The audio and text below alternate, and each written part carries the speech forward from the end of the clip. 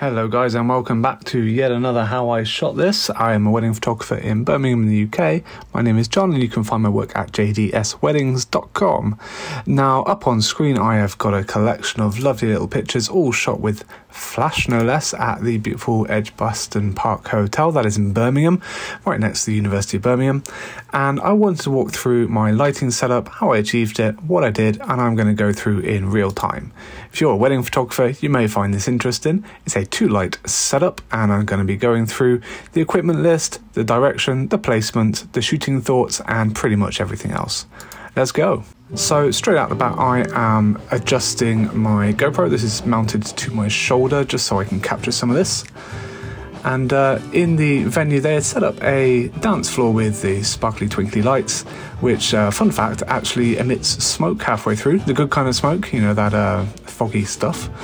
I'm shooting with a Fujifilm X-T3 with a Godox lighting setup. This is an AD200 at the front and a V860 Mark II F for Fujifilm on the back, 3-meter and 2-meter stands. And what I'm doing at the moment is I am getting test subjects in. I've got my assistant Kyle there, just in the middle. He is standing right in the middle of the room just so I can adjust the lights and get them to basically pool in the middle of the room.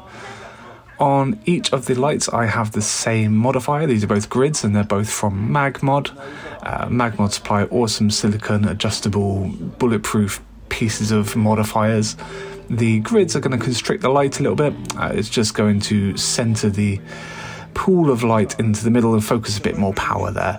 I don't particularly want to illuminate the entire room, and if I left these flashes just bare bulb, I would have at this point. So I've got the 2-meter stand with the V860 at the back. It's a slightly less powerful light. And around the front where I'm going now, on the 3-meter, which is a heavy duty stand, there we go.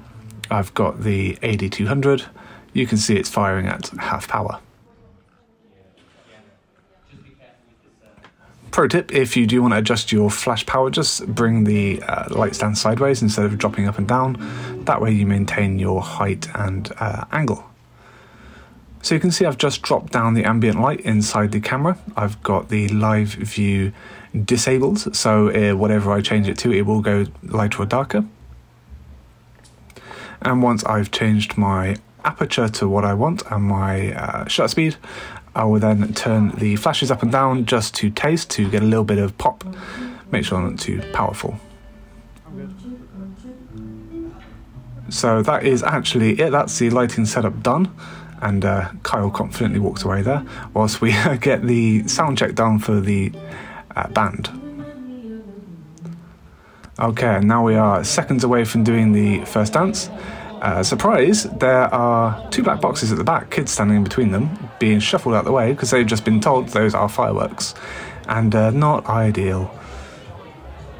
There we go, so they're just being shuffled out the way. You can see the light at the back is flashing a little red flash beneath it, which means it's prepped for the trigger. We've got loads of guests in this one, about 150, and I had to secure my 3-meter stand behind a seat and actually cover the base with weights. The videographer who was there set up a tripod there, so it was like a no-go zone for any couples or any guests. So this is what I thought the actual first dance was going to be, just nice and sweet. And then in comes the smoke off the side. I was not expecting this. I did not see them set up. They were in and out like ninjas at this point. So you can see on the back of the camera, I'm just messing with the flash power to ambient ratio. I've kept my ambient pretty much the same. So I just turn up and down my key light, which is the big one at the front, to make it not too bright, not too dark. And then I'll be jumping over to my rear, which is the one at the back, just to make sure there's a nice little white light that goes around the back of them and just illuminates them, gives them a 3D look.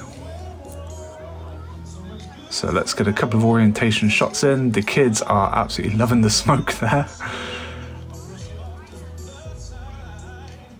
There we go, and don't worry about kids, waving hands around in front of the camera. Digital camera, you can just keep on going. So I'm up, I'm trying a different angle, I'm gonna get behind people, and surprise, sparklers. Now, because I am using flashes, I have controlled the ambient in the room so it's pretty dark, so even those sparklers that appear are not overpowering, they're not providing too much light, and although they were only going for about 10 seconds ago, they've captured a couple of shots there. So we've got family in the photo now. We're dancing with the little girl. I like layering my images, so there we go, lovely shot. And I have just taken my camera off my strap so I can get a much higher angle of shooting. Beauty of shooting with a mirrorless camera and just looking at the screen is I can put the camera anywhere I need to. Now, having layers, so like a foreground element, the lights aren't hitting them, so they're going to be almost in darkness.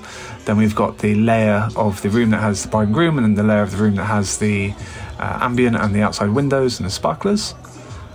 So this is me just trying to find a spot now at this point. As you can tell, it's pretty ramoed in here.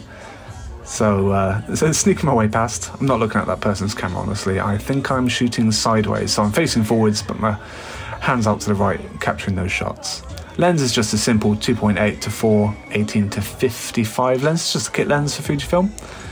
And this time I'm now going to get into the weeds down the bottom, and I'm going to shoot at child level to see if I can shoot through them, using them as layers again, and get the bride and groom illuminated in the middle. So it's going pretty well. You can see there's some unexpected surprises from kids getting in the frame, but digital you can just take another one.